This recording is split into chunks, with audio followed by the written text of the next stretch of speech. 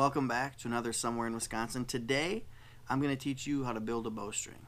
Now, building a bowstring isn't something I've always been interested in doing. What led me to building bowstrings was ultimately me tuning my own bows, setting my own peep sights, setting up my bows so that I could shoot them for indoor, so that I could shoot them for outdoor 3D, and then shoot them for hunting season. So ultimately, the next thing that I could do was build strings for my bows. And once you finish building a bowstring, really it does feel good to go out to a range and shoot it, and someone says, "Hey man, who made that string for you?" You say, "Oh, I made it myself. It's actually not that hard." So that's why I started building bowstrings. Now, I am not the best bowstring builder in the world. I've only built 6 cables and 3 strings. However, I feel that it is a pretty quick learning process. Now, I am no expert. I would never sell my strings to anybody right now. If somebody asked me to build them a pair of strings or a set of strings, I probably would. But I would also, do that for them as long as they bought the material. What I'm going to do in this video is I'm going to try to walk you through how I build a bowstring, how I figured out how to build a bowstring, just walk you through the build process that I use to build these strings. So this series consists of 4 videos for you. I didn't really do a materials video in this series because the links I'm going to put below will have all the materials that you'll need to build your first set of strings. It includes everything you'll need to build your jig. It also includes types of materials that you should use to build your first string. And I would strongly recommend going over to Archery Talk, clicking on this link below, going over to Archery Talk, checking out that thread. I mean, it's thousands of posts ultimately on building strings, and many guys have built this jig that I have right here and have built some quality strings using this jig. That was what I would suggest, is going over, checking out that site for all those materials and the things you need to actually build the bowstring. What I'm going to do in this series is just walk you through the process after you learn how to build a bowstring. Now, the demos they give on that site are awesome. They're typed up versions, they're in words, they're good discussions. I just tried to make a video that went along with what they were talking about in the first few pages of that bowstring building thread there on Archery Talk. The first video that I'm making for you today is really all about the layout on this 2-post jig. So it's how you lay out your material, and that's pretty much it. So I talk about setting the jig posts, and then I also talk about laying out the material. So that's going to be video 1 in this series. Video 2 in this series is all about tying our end loops. So that's the whole video is about tying end loops, how to do it, and what you need to do to tie those end loops up. Video 3 in this series is all about stretching, twisting, and eventually burnishing your string to make sure that it is prepared and ready to be served. And then video 4 in this series is all about serving that string so that we can get it on our bow. I also talk a little bit about measuring our bowstring in that last video as well. So this series has 4 parts. I hope that you enjoy the videos. Please comment down below on each video. Let me know if you're a string builder. Let me know what you do differently, or give me a tip, give me a suggestion how to make my strings better. If you've never built a bowstring before, let it be a place you can talk and ask questions about how I built my strings, or maybe it's something you're interested in doing. So those are the 4 parts to this series, and let's get right into video 1 right now. Thank you guys very much for watching. Smash that subscribe button, hit the like button, and let's talk strings down below. Thank you very much. Alright, the first thing you need to do to make a bowstring is set your posts to your desired length. I'm making a cable here to start first today. So I used a formula that I got off of a website called Archery Talk, and a string building formula. And the formula sets these posts a little bit farther apart, so when you add twists to your bowstring, they end up being the correct length. So my cable length on this bow I'm building today is 38 and 15/16 inches. My initial post setting is actually 39 and between 4/16 and 5/16, so right around there. I will probably run it a little bit shorter on my cable. That way, if I'll probably just run it a little bit shorter on the cable. I'll probably I'll be right in between that 4/16 and 5/16. Doesn't have to be super precise because I can add or take out some twists towards the end of the process if I need to. So when you measure the post length of the post, you measure from the outside of each post. So outside of each post, I measure, and I set them at 39. I crank these down real hard because we're going to be stretching.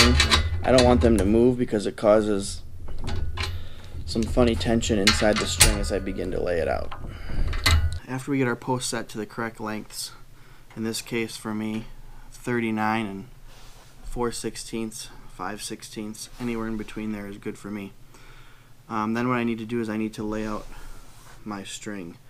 And what I do, I'm building a cable for a friend today, and he's going to build with 2 colors. Typically, strands are 22 to 24, cables are 22 to 24 strands of this material. In this case, I'm using some 452X. He wants silver and orange.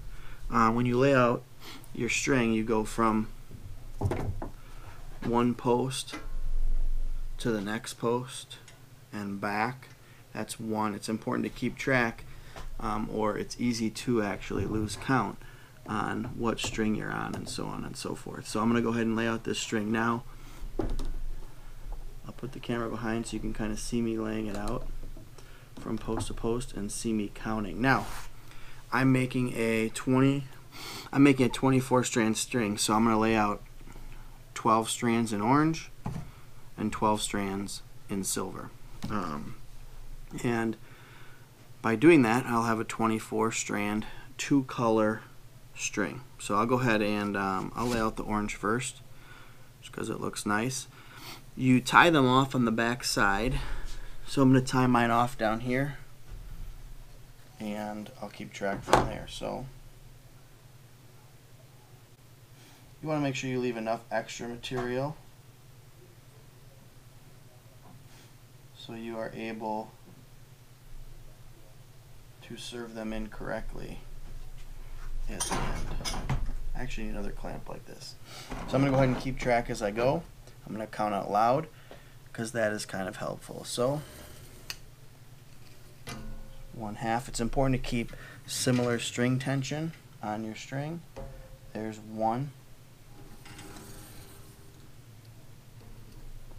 1 and 1/2. 2.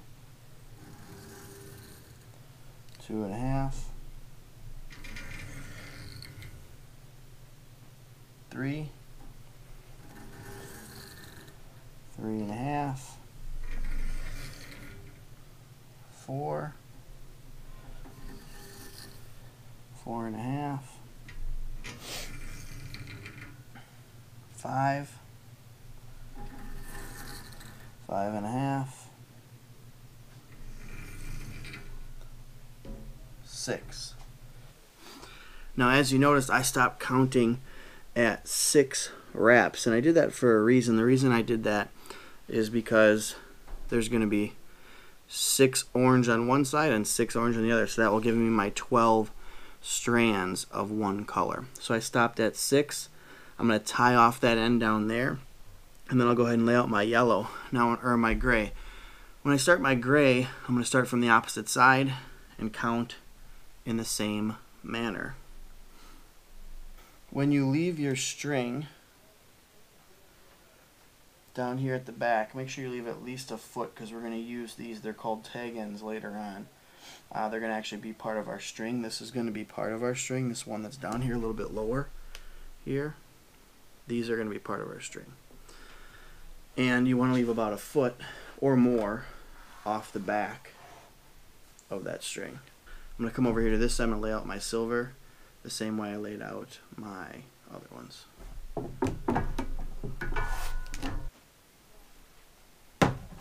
Alright, I'm going to lay out my silver. and count as I go. 1/2, 1, 1 and 1/2, 2, 2 and 1/2, 6.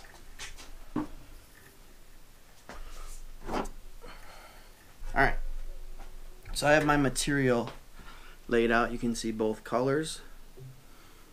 I will now have 24 strands of material on this string.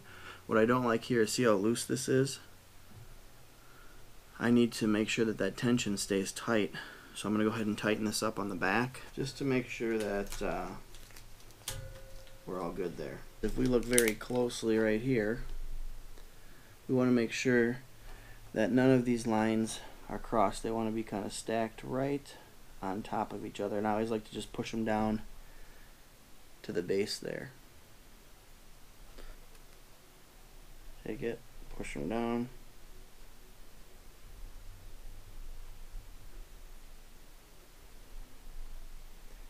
My orange ones stayed nice and tight. I've got my string laid out. The next thing I need to do is serve and wrap my tag ends. So